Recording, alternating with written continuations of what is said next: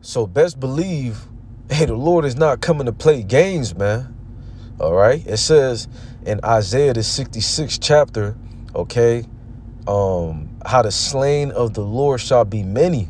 And it also says in that chapter, hey, this how he shall plead with all flesh, man. Hey, so the Lord is going to come in fury. All right. Then it say also in the book of Isaiah, how Yahweh Shah is not going to meet thee as a man. Okay. I mean, what he's going to have that new body. Okay. As it is written in Philippians, the 3rd chapter. Okay. His glorious body. All right. But nevertheless, man, fuck making excuses, man, concerning, hey, this ministry, this truth, man. All right. Hey, we again going into the examples, you know, as well as other brothers, man. You know, hey, sometimes, hey, this flesh is weak, man. This flesh is weak and wants to shut down and wants to be weak, man. Okay. But again, knowing that we're in a battle, knowing that, hey, this is spiritual warfare. How do we come back? How do we combat? That's a word I have trouble with. But how do we combat this damn flesh? How do we combat these damn demons? Staying in the spirit. All right. Staying in the spirit. All right. As well as these holy scriptures. Okay. It says Romans 15 verse 4, how the things written aforetime are written for our learning, that we through comfort of the scriptures might have hope. Roughly paraphrasing the scripture, man. Okay. So we have to combat these evil spirits as well as this damn flesh with the Holy Spirit, but the scriptures. Okay. That's how we do it. All right.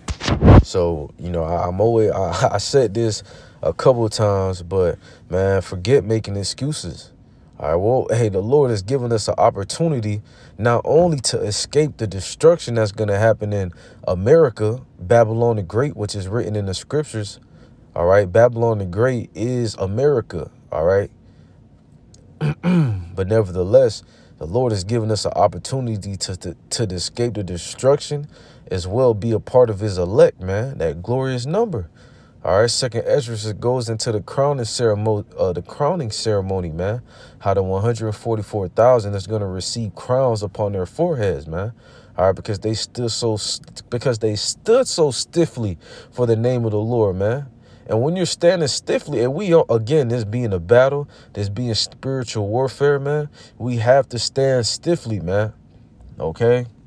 Sometimes they may get hard, man. Sometimes you may not want to. Hey, that's this damn flesh, man. But you got to combat it with the spirit. You got to pray to the Lord, man. Let me get a quick one in 2 Corinthians, the 6th chapter, starting at the top. We then, as workers together with him, beseech meaning beg, beseech you also that ye receive not the grace of the Most High in vain. All right. So we don't want to take this in vain, man. Okay. So the Lord, like how it's written in Luke, the 19th chapter, or maybe the Luke. Let me see. Sometimes I roughly paraphrase. I got to. Yep. Luke, the 19th chapter. Okay. So as it is written in Luke, the 19th chapter, the Lord has given, all right, his men. Okay. He has given his men. All right, his money, okay, and we have to do what? We have to spiritually trade, meaning what? We have to multiply our talents with the Lord's money, all right, and this is something that we don't want to be slothful with, man. All right, you know, and here you have it.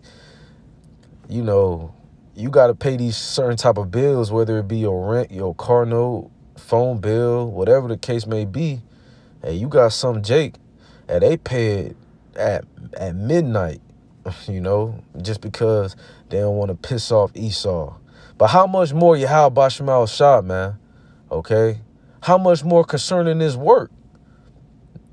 You know, and I don't want to go into no rant, but at the end of the day, this is something that you do not want to be slothful with, man. All right, this is not something that you want to play around. This is not something that you just want to be complacent in, man. Okay, because hey, guess what?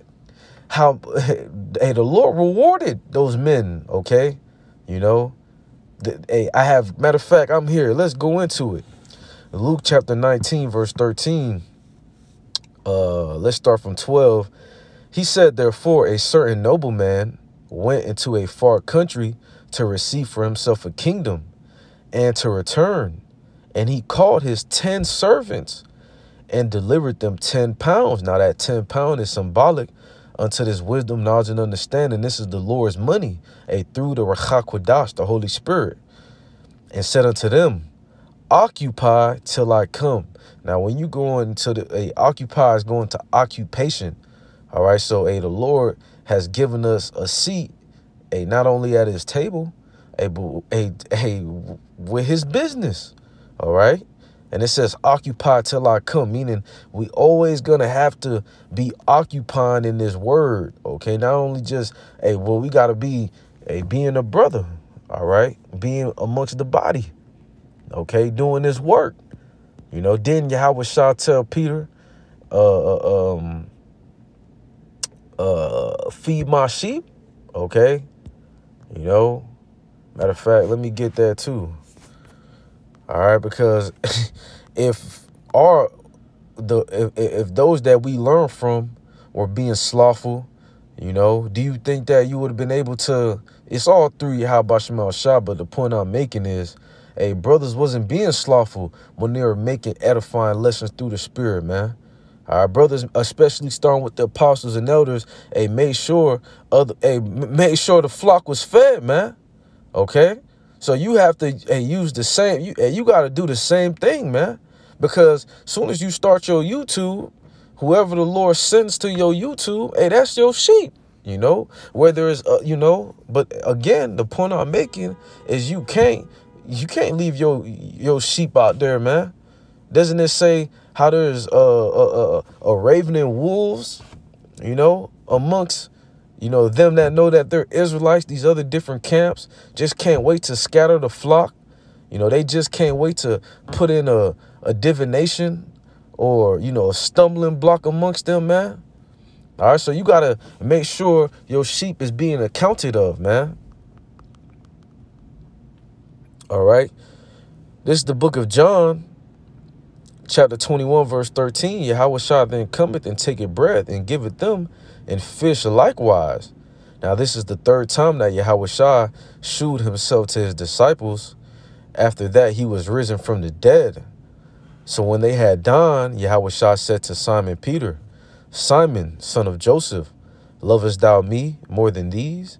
He said unto him, Yea, Lord, thou knowest that I love thee. He said unto him, Feed my lambs.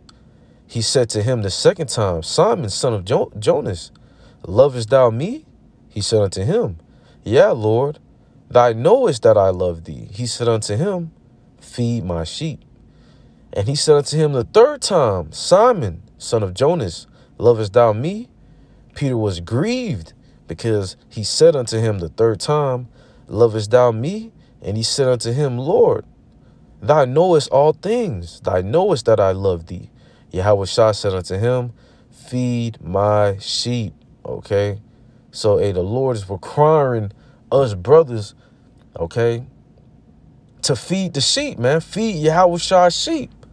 Okay. So this is a requirement. You have to feed the sheep, man. Say, feed my lambs, man. Okay. So again, this is very important, man. At the end of the day, man, forget your excuses, man. Every brother got something that they got going on, man.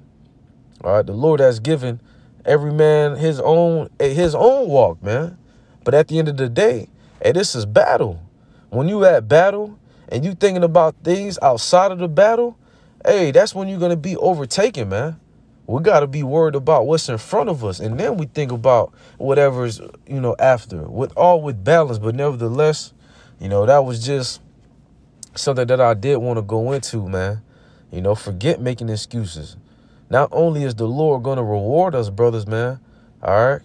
But the Lord is going to, not only has through the Holy Spirit, the Lord has given us insight on what's going to happen, before it happens, man.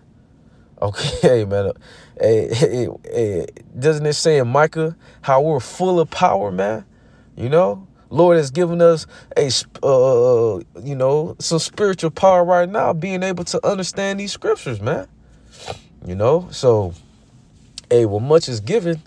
To whom much is given, much is required, man.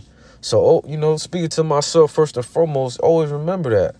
All right, the Lord gave you this work, for 2 reasons. You know, the Lord opened your eyes to this truth, Salakia, for 2 reasons. It could be 2 reasons. You know, one, for you to get delivered and you know, to be a part of his elect, Lord willing, you know, or, you know, for you to fall out, be a reprobate, or, you know, and to get destroyed, you know, on this side. So, you know, that's why we got to pray to the Lord to Psalms 51:11, man, to cast me not away from thy presence and remove not thy Holy Spirit, roughly paraphrasing. So, you know, Lord willing, it was edifying. To the next time, giving all praises, glory, and honor to Yahweh, Bahasham, Yahweh Shah, Bahasham, Rakakodash. Devil, honor, the apostles and elders, and great meals on every well. Peace and blessing to the elect. Till next time, Shalom, Abba, Kwam Yasha Allah, Shalom.